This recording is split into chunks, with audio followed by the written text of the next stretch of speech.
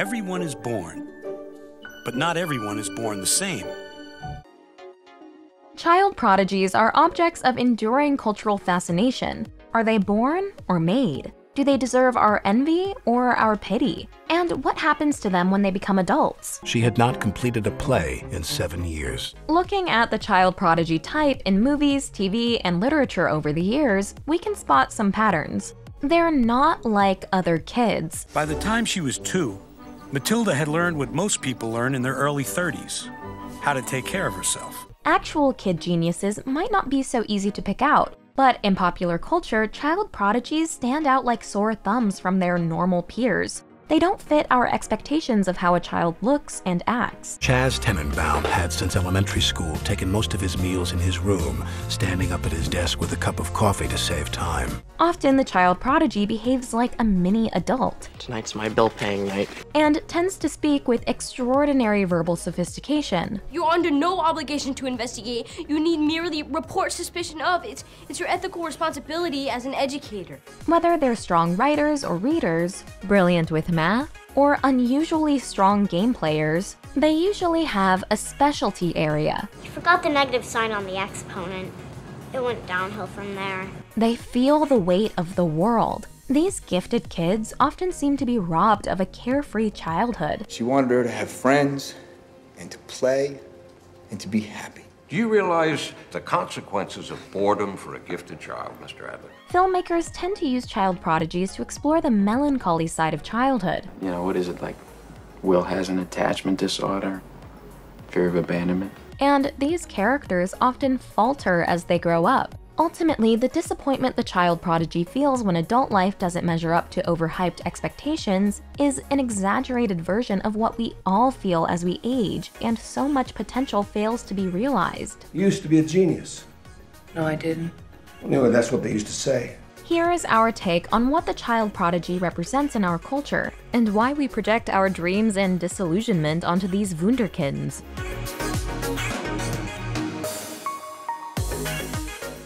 You're watching The Take. Thanks for watching, and be sure to share and subscribe.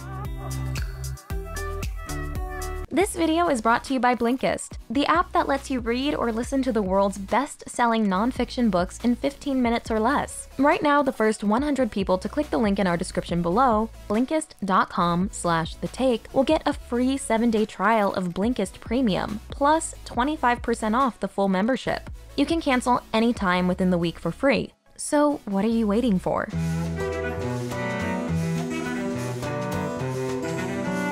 In real life, genius is a mystery. Who qualifies for that description? Where does genius come from? Well, Newton discovered binomial theorem aged 22. Einstein wrote 4 papers that changed the world by the age of 26. As far as I can tell, I've barely made par. As much as Hollywood loves movies about geniuses, especially prickly geniuses played by certain actors, genius, billionaire, playboy, philanthropist. Often these stories aren't really interested in investigating the nature of intellect. The on-screen brain power is mostly being applied to pursuits like solving or fighting crime. Child prodigy stories, on the other hand, offer an opportunity for filmmakers to explore deeper inquiries of what genius really is and how it comes into being. It's funny, because I think I can even remember being born. Child prodigies are very real. Some people seem to be blessed with preternatural skills that result in amazing accomplishments at very young ages. Now, we all know how old Mozart was when he did all that. Like 1. And Keats? Big poet Keats. Keats was dead by 24.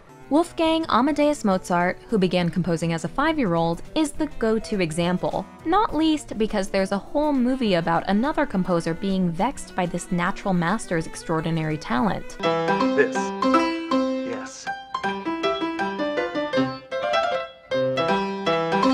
Better? These early blooming geniuses who pull off major accomplishments at a young age are referred to in one study as conceptual innovators. And they tend to garner more dramatic attention and envy than later blooming experimental innovators who make progress through experimentation and arrive at their most significant achievements later in life. Interesting concept.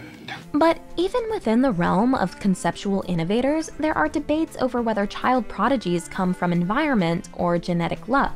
the old nature versus nurture question. In 1989, Hungarian psychologist Laszlo Polgár wrote a book called Raise a Genius, or Bring Up Genius, which claimed geniuses are made, not born. The author proceeded to make a very compelling case for his argument by raising 3 daughters who were prodigies at chess, and the youngest, Judith, became arguably the top female chess player ever. On the other hand, notable child prodigies in history, like 17th century Mexican writer Juana Inés de la Cruz and early 20th century mathematician Srinivasa Ramanujan, grew up poor without access to formal education and were largely self-taught. One extensive study of child prodigies found that while they tested at a variety of IQ levels, they tended to have something in common: an exceptional working memory, which is responsible for both remembering and processing information. Basically, the study suggested that, whether their field is art, math, science, or music, child prodigies tend to have brains that operate like an extremely high-speed computer processor. Meet Linguo, the grammar robot. Pop culture depictions of child prodigies are often in line with this portrait of a young brain that's just inexplicably extraordinary. Movies and TV shows rarely seem to focus on how exceptional children come out of a fragile, just right combination of environment, talent, opportunity, and practice. Instead, they tend to depict kids who are just plain miraculously brilliant, often in spite of their upbringing. I want to go to school. School? It's out of the question. Who would be here to sign for the packages?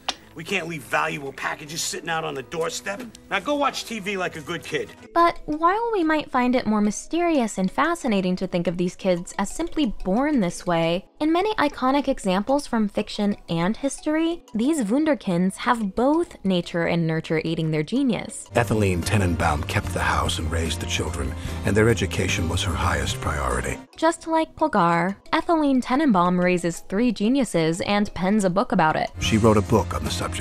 Both explanations also apply for some of the all-time most influential fictional prodigies, the Glass family, who appear in J.D. Salinger's short fiction collections like 9 Stories and Franny and Zoe. All 7 precocious Glass siblings appeared on a fictional radio quiz show as children. While it's clear they must share genetic aptitude, the rigorous intellectual pursuits of the oldest siblings have formed the minds of the younger ones. The most brilliant prodigy among the Glass family is the eldest, Seymour Glass, who's also the most troubled. In fact, the Glass family stories are haunted by the mystery of why exactly Seymour kills himself. And this question of why the former child prodigy can't fit into or accept life as an adult gets at the potential tragedy inherent to gifted kid characters overall. The second-born Glass sibling, Buddy, is sometimes thought to be an alter ego for Salinger himself. We can see that mix of the fictional and the autobiographical, the fanciful and the deeply sad, influencing later stories like Wes Anderson's The Royal Tenenbaums. Royal Tenenbaum bought the house on Archer Avenue in the winter of his 35th year. And Paul Thomas Anderson's Magnolia. This French playwright and actor joined the Béjart troupe of actors. Stanley. Molière. I'm afraid I'm going to need a full name, Stanley. Jean-Baptiste Poquelin Molière. A few decades later, another literary child prodigy spoke to young readers. Roald Dahl's 1988 children's novel Matilda, made into a movie in 1996, was the first of several major 80s and 90s works that added superior intellect to the scrappy kid adventure stories popularized earlier in the 80s. What is this trash you're reading? It's not trash, Daddy. It's lovely.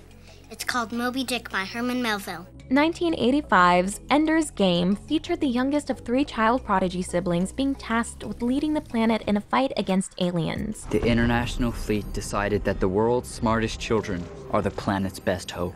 Raised on war games, their decisions are intuitive, decisive, fearless. 1989 saw the premiere of Doogie Howser, MD, starring Neil Patrick Harris as a teenage doctor. Your angiogram showed extensive coronary artery disease. As well as The Simpsons, which gave frustrated smart kids everywhere a face in the form of Lisa Simpson. Lisa, there's no room for crazy bebop in my country, 'tis of thee. But Mr. Largo, that's what my country's all about. I'm wailing out for the homeless family living out of its car. Even Lisa wondered if she might be more of a prodigy, though, if she had the nurture side of the equation working in her favor, as we see when she makes a friend who's even more impressive due to having intellectual parents. I'm Allison's father, Professor Taylor. I'm glad we have someone who can join us in our anagram games.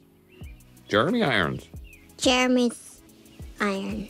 In 1991, Little Man Tate explored the emotional challenges facing precocious children. So don't worry so much. 1993's Searching for Bobby Fischer investigated the psychology of a chess prodigy. I'm so scared. I know. And Good Will Hunting gave the child prodigy an angry young man form in 1997. It's me, Will. Remember we went to kindergarten together?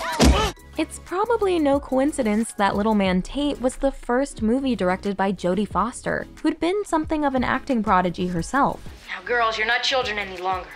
I feel that I can speak with you as adults. Many young performers have an eerie poise about them, and some child prodigy movies feel like they combine the self-possessed composure of child actors with the complex psychology of Salinger's stories. The gentleman in the blue cardigan, please.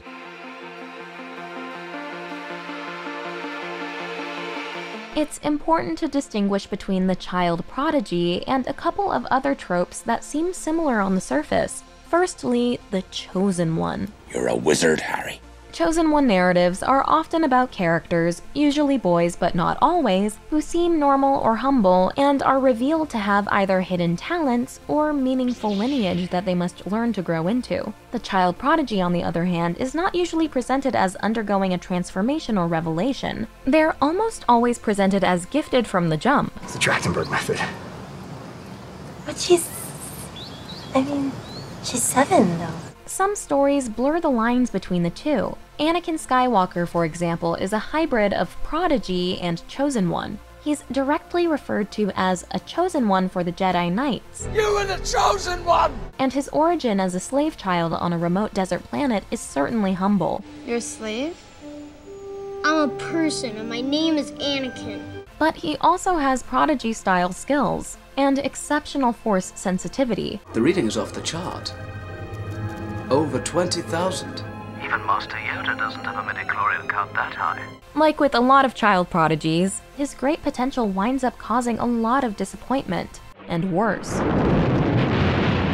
Another semi-related variant is the bad seed story, where the child turns out to be evil. Like prodigy stories, bad seed narratives play on fears that a precocious child isn't quite right. I'll give you $5 if I can throw a rock at you. And they focus on the question of whether nature or nurture is responsible for the child's behavior, or in this case, to blame. At its core, the bad seed story offers, as Ruth Franklin wrote for the New York Times, a lens that reflects darkly on our assumptions and anxieties about parenthood. I want you to tell me why. But the child prodigy tale isn't really about the parents raising these geniuses. It's about us projecting ourselves onto these special kids to work out our feelings about youthful potential, growing up, and aging. And the book says we may be through with the past, but the past ain't through with us.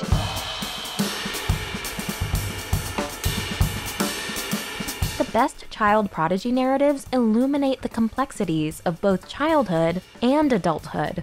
Child prodigy characters may sometimes be depicted as wise beyond their years. Remember, Dad, all glory is fleeting. But they also have a certain innocence that derives from their talent. They typically aren't trying to use their abilities for vast personal gain or to hurt other people. You have to have contempt for your opponents. You have to hate them. But I don't. But that earnestness lends the child prodigies a sadness too. Many of them must grapple with whether they can live up to their early promise. I'm losing my perspicacity! The inability to translate childhood passions into functional adulthood is what's both funny and moving about the Royal Tenenbaums, where the 3 brilliant Tenenbaum children all find themselves nominal adults who may have peaked decades ago. In fact, virtually all memory of the brilliance of the young Tenenbaums had been erased by 2 decades of betrayal, failure, and disaster. They're even stuck in childhood, down to wearing some of the same outfits they wore as kids, signaling that they don't want to move on from this era of past glory. We only meet Will Hunting as an adult, but he's completely crippled by the abuse he endured as a child and needs to let the past go. It's not your fault. It's not your fault. It's not your fault. In Searching for Bobby Fischer, the sad real-life fate of chess prodigy Bobby Fischer hangs over the lead character Josh, even though Fischer himself is only seen in archival clips. In school, before he dropped out, Bobby studied chess books, while his teachers taught other things.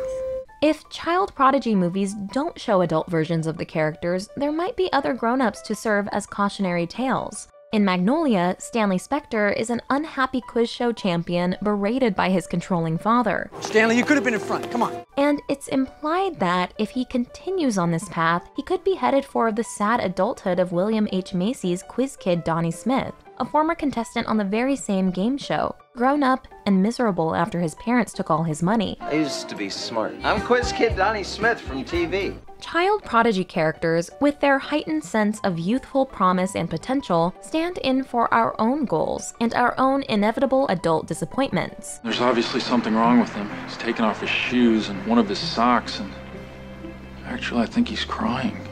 The average kid growing up may not be subject to the same exterior pressures as a prodigy, but it can feel that way inside their head. Cool kids whispering at 3 o'clock. No. Did you see that look? Oh, no. They're judging us! We all have certain talents, abilities, or qualities that make us feel unique or special in some way or another. Plenty of conventional Hollywood narratives tell us that this specialness will help us triumph in the end, achieving our goals and realizing our dreams, as the Lego Movie spoofed. And the prophecy states that you're the most important, most talented, most interesting, and most extraordinary person in the universe. Another one of Wes Anderson's movies, Rushmore, features the youth Max Fisher who wants badly to be treated like a child prodigy. My top schools where I want to apply to are Oxford and the Sorbonne. My safety's Harvard. That's very ambitious.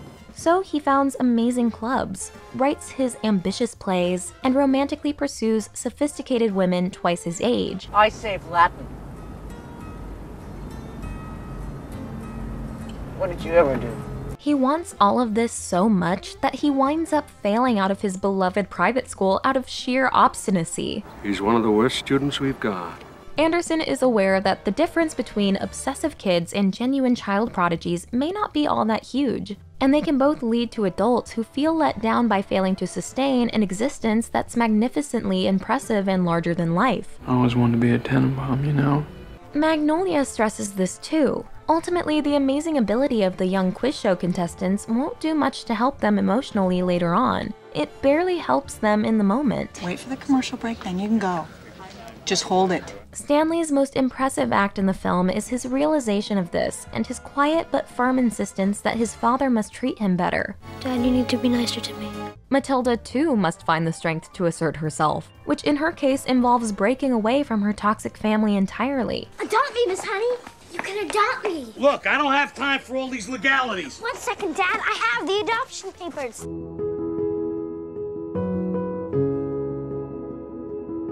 Child prodigies in movies and TV, like so many tropes, can be used in lazy or clumsy ways. The most common pitfall is creating a child prodigy who is essentially a supernatural, all-knowing being. Henry, remind me again why we can't put you in a gifted school.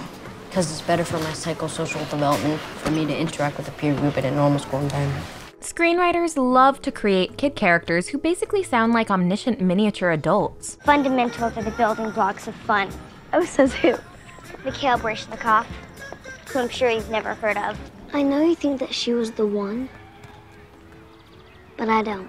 When this tendency is applied to a child prodigy character, it's gotta be a high-grade ependoma or glioblastoma. Am I right? It can turn into exactly what Stanley in Magnolia is alluding to when he has his breakdown, a cheap parlor trick. Because I'm not a toy. I'm not a doll. I'm made to feel like a freak. If I answer questions, or I'm smart. Then again, sometimes these gimmicks can lead to genuinely heartfelt depictions. Doogie Howser MD is a sitcom that uses a child prodigy for an easy, high-concept hook, sure. But it's also a pretty thoughtful sitcom, especially considering it debuted in the era of Full House and Step by Step. There's no proof that he did. It's totally unfair for me to suspect him. It's racist, and I feel lousy about it. Cumulatively, the best child prodigy stories do their part to demystify the idea of genius in the first place. Instead of either glorifying or villainizing kids with enormous intellectual capacity, these stories offer a window into the struggles and frailties we all experience growing up. Well, did you at least think the characters were well developed? What characters? There's a bunch of little kids there dressed up in the animal costumes. Good night, everyone. And whatever your IQ, the path to a satisfying adulthood is the same. Develop emotional maturity, face the past, and learn to appreciate a life that's far from perfect. Well, sure, life is full of pain and drudgery, but the trick is to enjoy the few perfect experiences we're given in the moment. If you're new here, be sure to subscribe and hit the bell to get notified about all of our new videos. This video is brought to you by Blinkist, the app that distills key ideas from nonfiction books into bite-sized text and audio. Blinkist's expansive library features over 3,000 titles in categories like society and culture, philosophy, and history. If you're not sure where to begin, we recommend Trevor Noah's inspiring memoir, Born a Crime, and Susan Cain's Quiet, which looks at how our world undervalues introverts. So if you want to join over 13 million people worldwide in the reading revolution, click the link in the description below, Blinkist.com/thetake. The first 100 people will get a free 7-day trial of Blinkist Premium and 25% off the full membership. You can cancel anytime within the week for free.